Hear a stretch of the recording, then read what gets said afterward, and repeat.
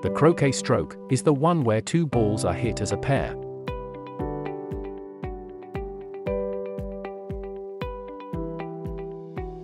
The directions they travel are determined by the following. The front ball will follow the line that goes through the centers of both balls.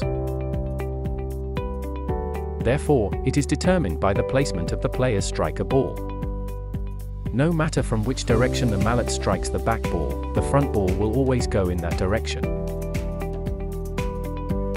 The mallet angle will affect the relative distances. Hitting a normal drive shot through both balls will cause most force to be applied to the front ball, and the ratio will look something like this. As the striker ball is moved around, the connection with the front ball is decreased, and more energy is delivered to the striker ball, sending it further.